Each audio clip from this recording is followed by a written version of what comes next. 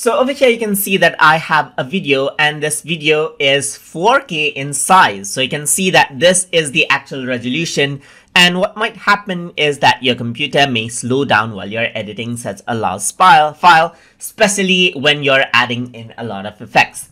But so temporarily what you can do is you can downscale the video size so that it only renders out the portion of the resolution, well, of which it actually is. So for that, you need to go around into settings right here. And once you go around into settings, you can see that there's a different option right here. So I'm just going to go around into preview scaling, and you can go around and set a temporary resolution right here.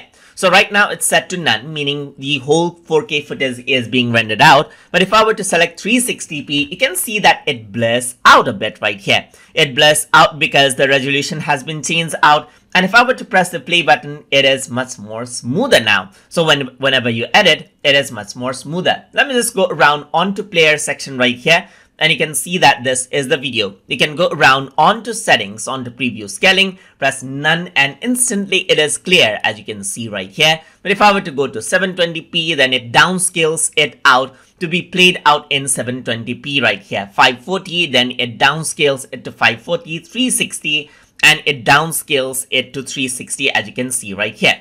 And that is how you can use preview scaling inside of Shotcut. So hope you guys learned something as always. And as always, please like, comment, share, and subscribe.